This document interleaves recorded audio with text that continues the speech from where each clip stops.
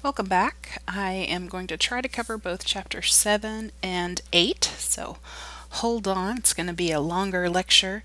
Um, Although, to be fair, I think chapter 7 goes into a lot more of the details of theater spaces and navigating stages and things that, while I admire their ambition of covering all that, we're going to sort of just hit the highlights, do the edited version. So the first term we have here in looking at theater spaces, and we're in chapter 7, is looking at the proscenium. Some people say proscenium, proscenium, either pronunciation is fine. This is the Moscow Art Theater, and you can see almost like you're looking through a picture frame into the box, into the stage. And the curtain is closed, but you can imagine when the curtain opens. This is the traditional opera style theater. You can see the box seating on the side, and most of us, when we think of going to the THEA, Andrew Jackson stage at TPAC, you're going to imagine this proscenium opera house style theater. And there are many advantages, which we'll get into today, including, most importantly, a fly system, our way of quickly bringing scenery from above the stage down to the stage very quickly. And that's very useful in making transitions go swiftly. The arena theater, it has an audience on all sides. So some of you may be familiar with basketball arenas. This is Arena Stage in Dallas, very famous. I did Southern Arena Theater. It's a different kind of theater, and they're usually less production elements. You know, you can't have a whole bunch of scenery when you have to have people seeing from every side. Southern Arena Theater, the one that I did, it took a lot of getting used to because I was used to the proscenium. I was used to cheating out, projecting, and arena theater really became popular in the 60s and 70s when we started to have more immersive experiences, audiences looking at us from all sides, feeling like they're in the room where it's happening. To quote Hamilton, you might also hear this as theater in the round. So you can think of this one as a basketball arena, audience on all four sides. Thrust. I watched this comedian named Miranda, and she has these favorite words, and one of her favorite words is thrust. And just funny to me. But anyway, I can't help but say it that way. Thrust. So a stage scene, a space when it thrusts into the audience. So you're covered by 3 of the 4 sides. And this helps you feel like you're out among the audience, but you still get the luxury of some of those magic of theater. You know, I can still have the Deus Ex Machina. This is the Theater Delphi. Wouldn't you love to be there today? Let's just take a field trip. The Deus Ex Machina, you know, had that machine crane bring the actor over if they're playing the god of the machine over that wall. You still can have scenery. So some of the benefits of a arena stage, and obviously these are the oldest kinds of known theater in the Western world. Japanese theater is also, interestingly enough, a thrust theater, which is also a very ancient style of theater. So the No theater is also performed in the thrust. So it makes me think that this was the popular way to do it there for a while.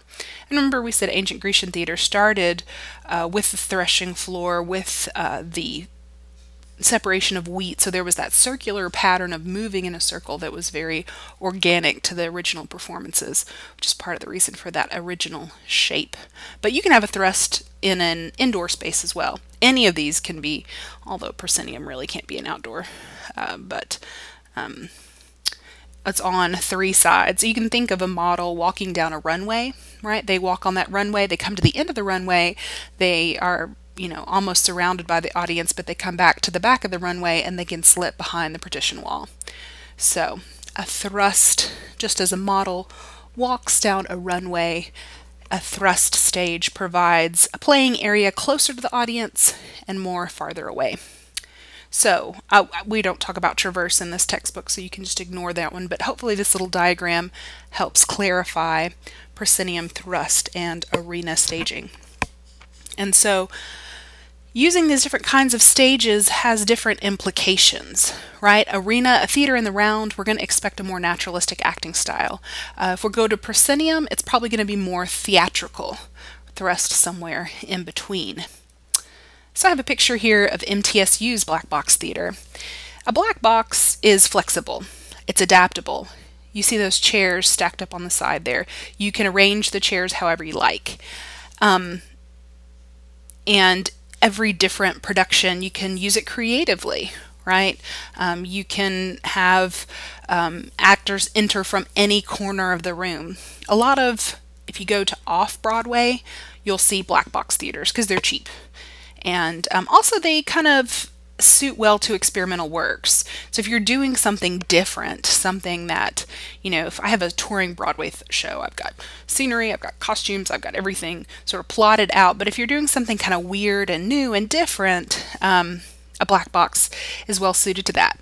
So if you know about yourself that you don't really like the kind of theater that's offbeat, maybe you're like more commercial things, then I would look at the venue and say, okay, is this a black box theater or is it a big Broadway style theater?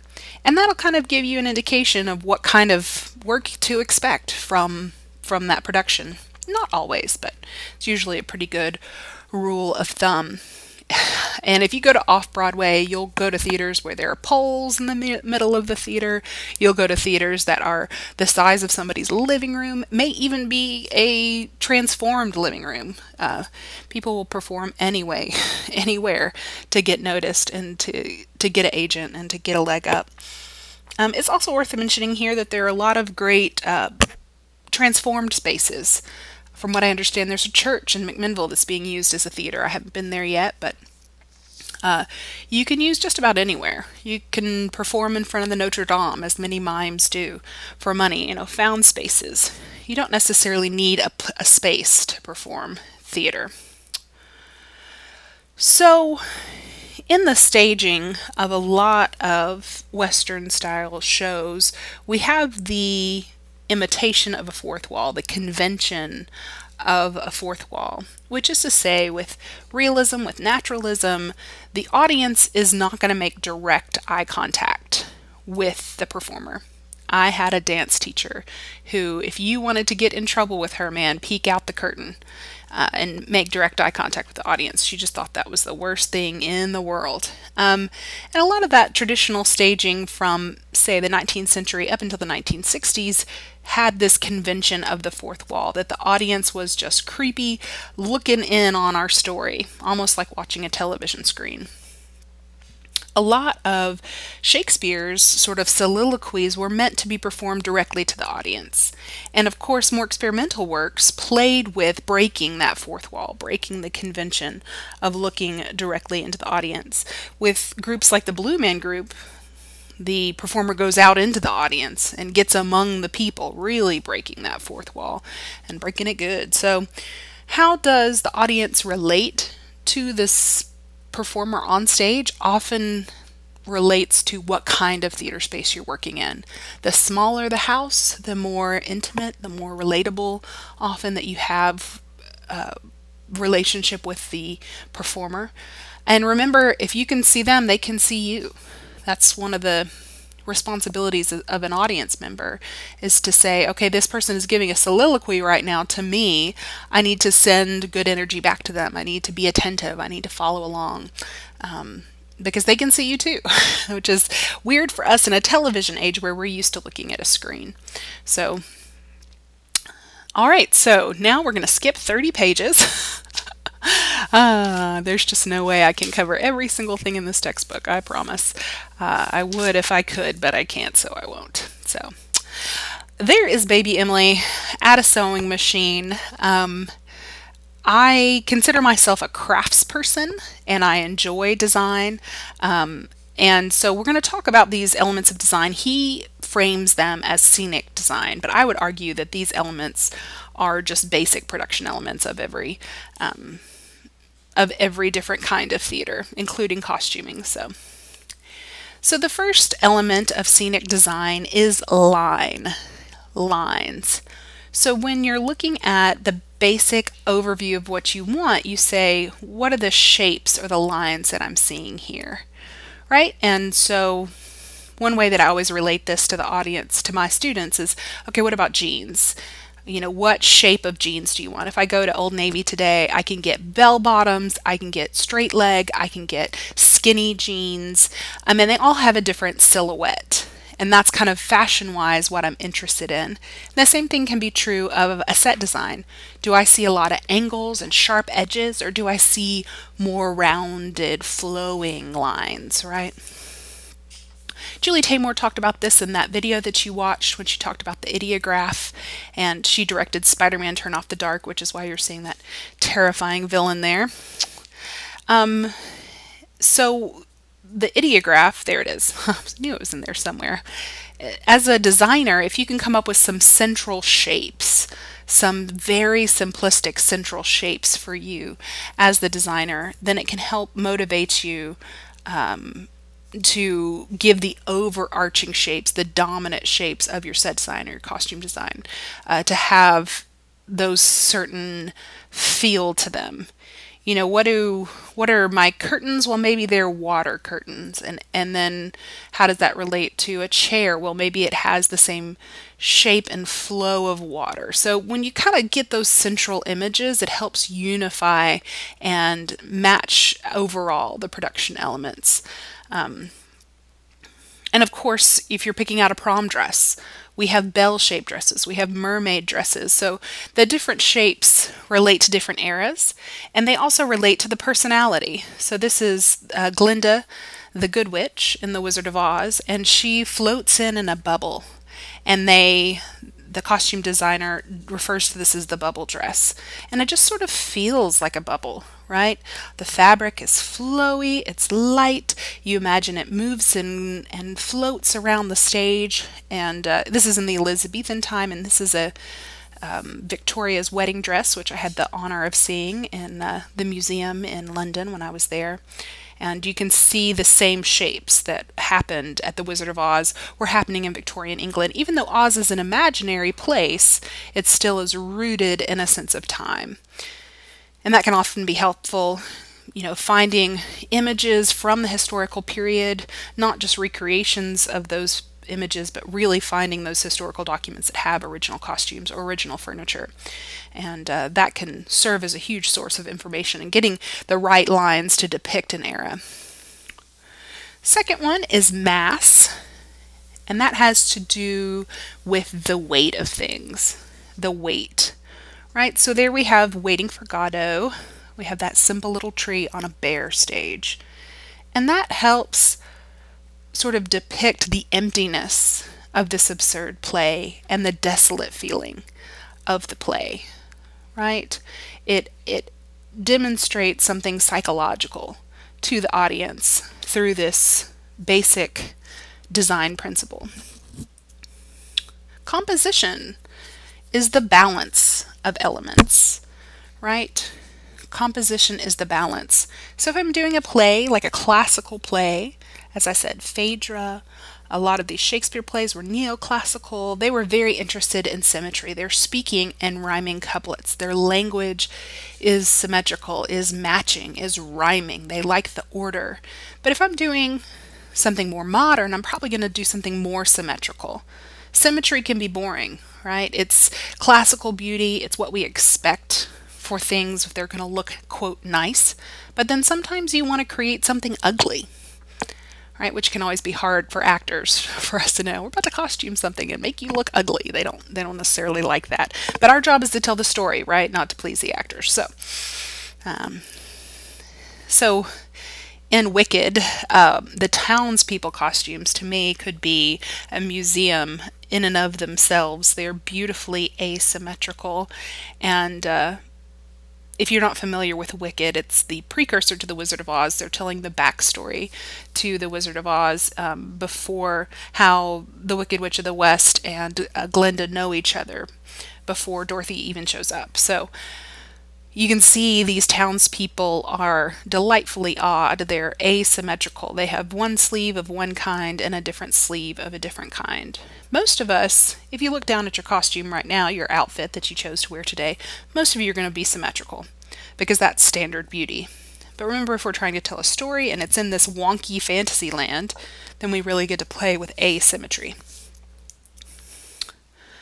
The Wizard, on the other hand, this is from The Wiz Live, which aired on NBC. You can see the Wizard is this dominant force. He or she is played by Queen Latifah here, is this power structure. So you can see the symmetrical, she almost feels like a column of strength, right? And she's got lots of mass there, and her symmetry is depicted in a way that's very classical, right? So the fourth element of design is texture. Texture. So when I worked at Hattiesburg High School, I costumed, sorry, not directed, The Wiz.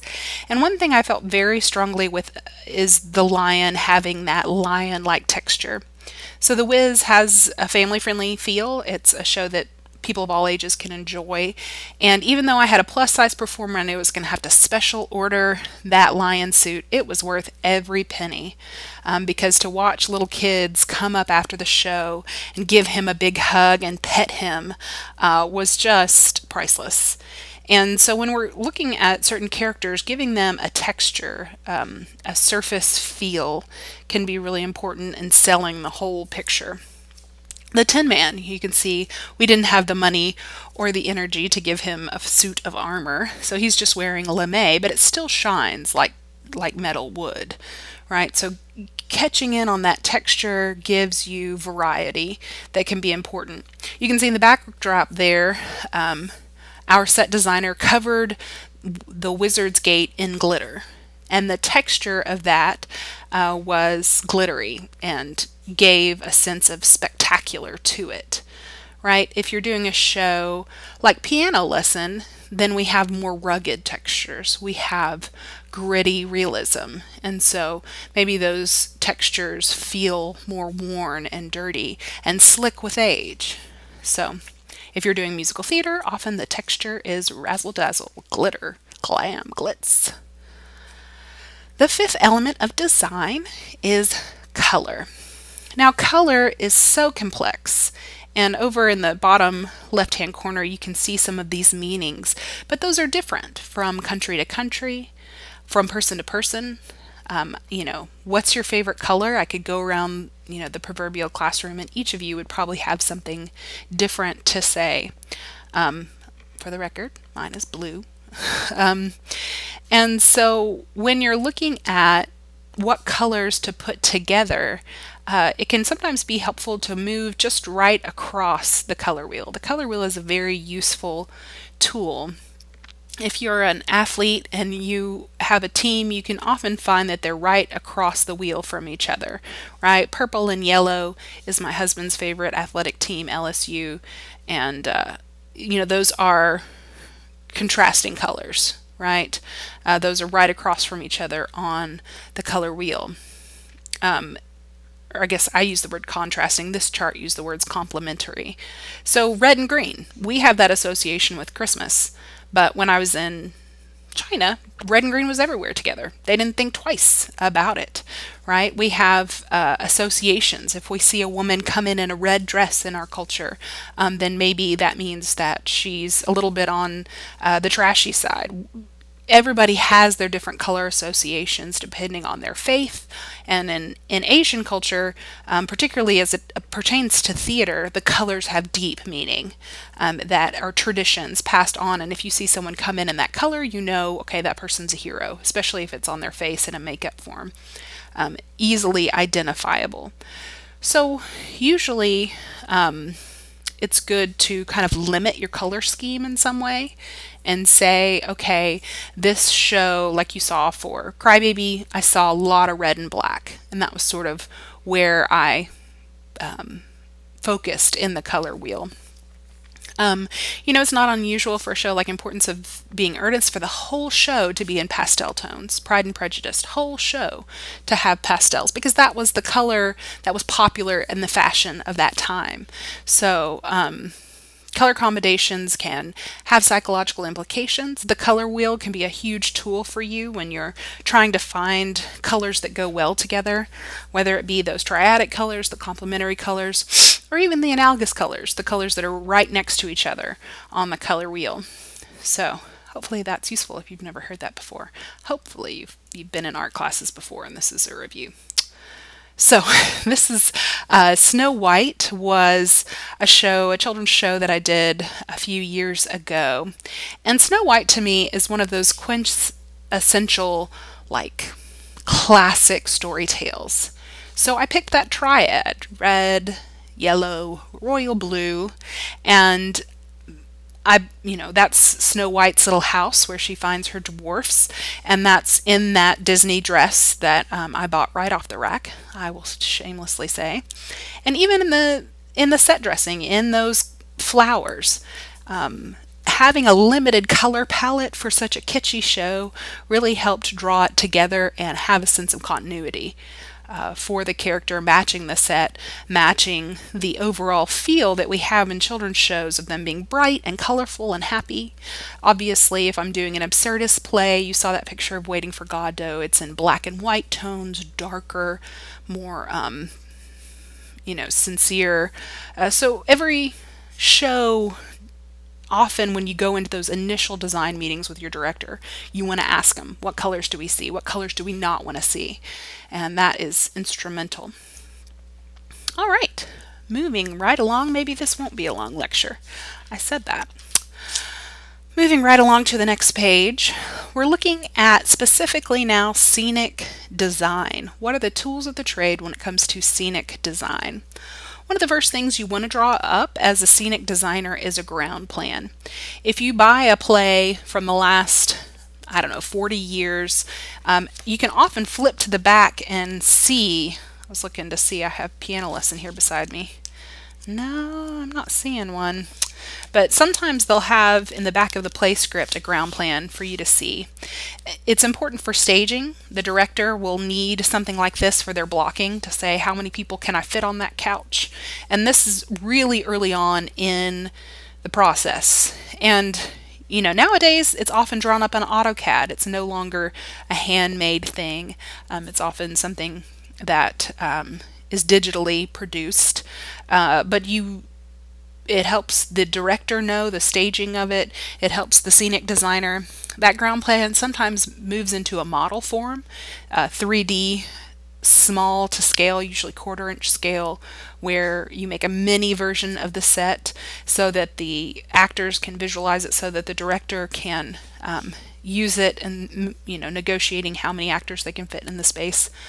So just as an architect draws up a blueprint, a scenic designer draws up a ground plan. All right, so when we get into set building, we have materials and machinery that we use to help tell the story, and we're on page 197. The turntable. The turntable is a circle on the floor which rotates. In Les Mis, if you've ever seen a live version of Les Miserables, the villagers are marching in place, but the whole time the turntable is moving, and so even though it looks like they're not moving, the turntable is moving and they're marching in place, almost like a treadmill. And do you hear the people singing the song of angry men? And it's got to have that feel of like, which really helps with the turntable. But some theaters will stick a platform right in the middle of that turntable, and it's a quick way for them to change scenes. So on one side of the flat in the middle, you'll see one scene, and then they'll flip that turntable around real quick, sometimes with a rope, often with a pneumatic tool. If you're familiar with hardware and tools, pneumatic is air formed. Sometimes it's electric. Turntables change the scenery quickly if you're using them to change scenery, which can be super helpful. I've seen, it seems like every time I see a show at Cannon County, they often use turntables with something on one side and something on the other, which works well for their thrust space. So because they have a thrust, they can't put the fly system in and fly in scenery the way that I can at Motlow. So a turntable is a quick way for them to change the scenery, and it seems to be a device that's working well for them. Turntables aren't super cheap, so that's why we don't use one at Motlow. That is Motlow's Fly Loft. If you are like me and have a fear of heights, this picture probably turns your stomach. I did not take this picture, although I have been up to the top to work on the flies, and there's a railing, and every time I have to climb it, I just have to say a little prayer. So the fly system was developed by sailors, and the sailors in London and on the coast in the Americas too, sailors, obviously use these complex knots. They were used to rigging to fly sails in and out. And so when sailors designed scenic elements, they used the same techniques they knew from sailing. And so those battens, those long metal bars that are hanging there, or if you're talking to the master electrician, he's probably going to call them electrics because that's what he thinks of them as. You can see they've got a series of plugs up there, not altogether undifferent from the plug you have on your wall to plug your cell phone into. So those different electrics are where we see different lights. So one batten, that first batten is the proscenium curtain, the grand curtain, the big red curtain. And then right behind it you can see what's called a teaser, which is just a short little black curtain that hides those lights. Now if you go to a rock style concert, something like Tommy, then they're probably not going to cover the lights. They want you to see the lights. That's part of the rock star aesthetic. But traditional theater usually uses teasers to hide the lighting instruments so it's not distracting. And then the next batten has a series of lighting instruments on it, and then the next has a scenic drop, which we'll talk about in just a minute. These fly systems can be very dangerous, especially in an older theater if you have rigging that hasn't been adjusted in a while. It's on a series of weights and pulleys. You may have been exposed to a classical detective story where a sandbag falls on them. That's because of a fly system. Recently in New York City, a batten dropped and concussed a lot of scenic workers, stagehands, and it was very sad and very scary. They had to stop the show and get the medics in and take them to the emergency room. They all lived, but those battens are very heavy. It wasn't uncommon for us to clear the set, to have everybody go out into the lobby in order to adjust the weighting system on this, because if one falls, it boom shakalaka, as my mother would say. It can really shake the ground. So if you're in a theater and you hear the word heads, that means cover your head. Don't look up. It means cover your head, because something's falling from the rafters, that something's falling from the fly loft, whether it be a batten or a lighting instrument or just a gel. Hopefully, we'll speak that. It's just a gel. But I will never have a career in lighting or, because I'm scared of heights. Whew, scary stuff, staring at that fly loft. So another tool of the trade is a flat. A flat is a glorified picture frame. You got a wooden frame there and you stretch muslin or canvas across the cheapest cotton fabric you can find.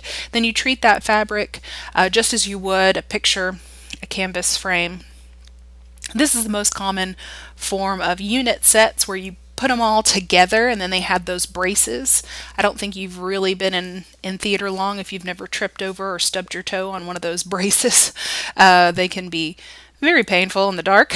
But you have a toggle there in the middle, because sometimes the flats are carried by performers on and off stage, stagehands on and off stage.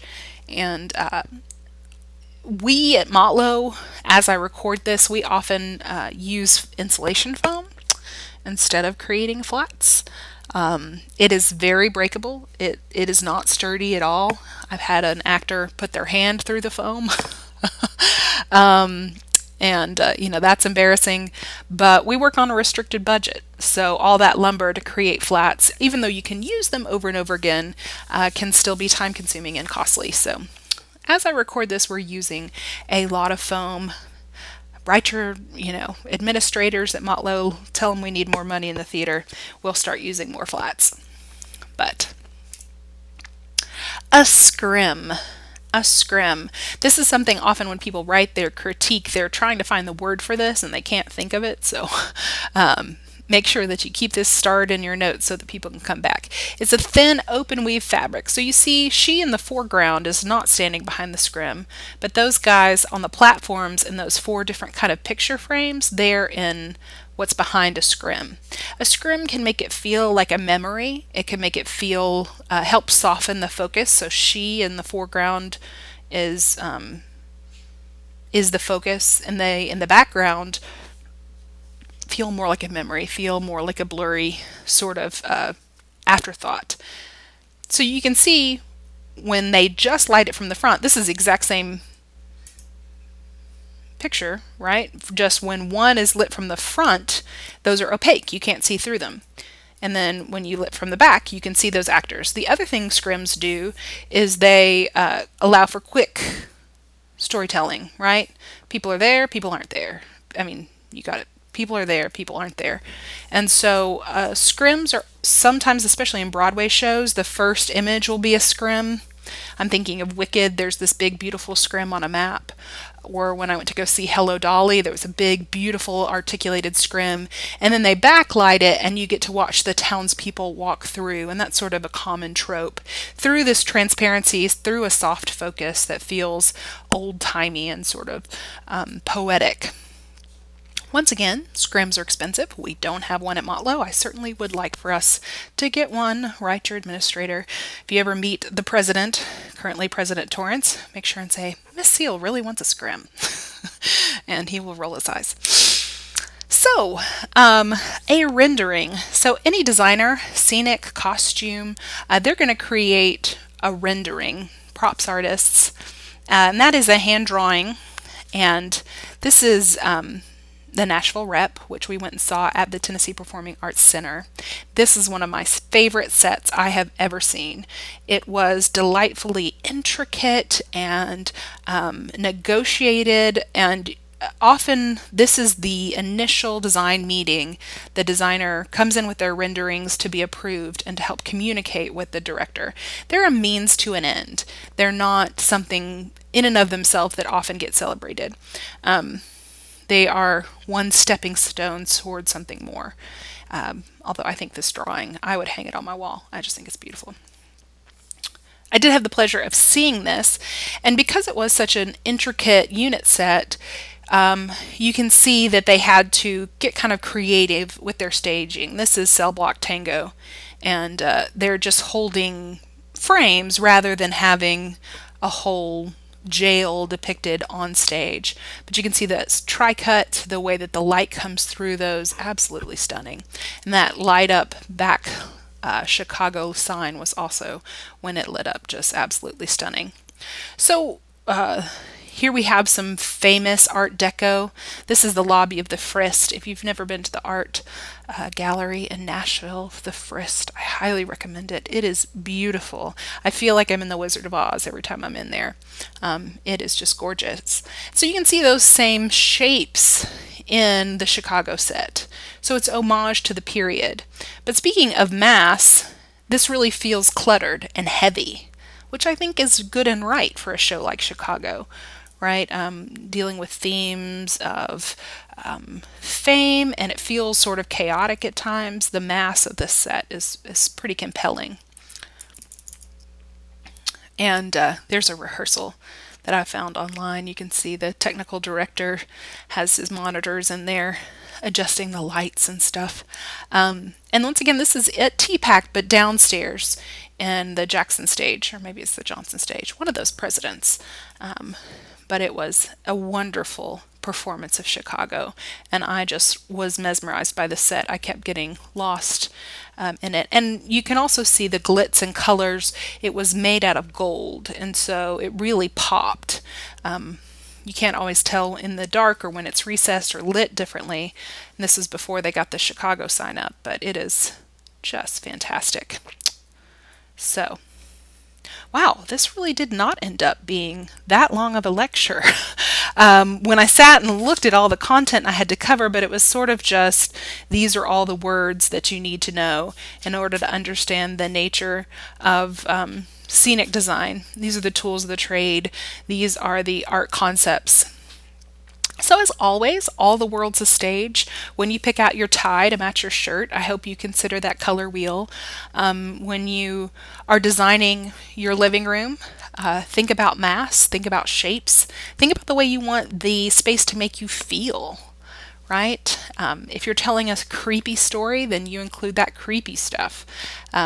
You think about when you're designing your home, and I know this is coming from a place of privilege and assuming that you have the money to HGTV your life, but your office at work, is it cluttered? Is it full of crap that makes you anxious? Sweep it out. Bring in a picture of the ocean that helps you center yourself. Think about how the art around you makes you feel, and be the scenic designer for your own life. I know, gag me with a spoon. I'm so cheesy. But, you know, it's not a dress rehearsal, it's real life. And I hope you're enjoying it. As always, thank you for listening.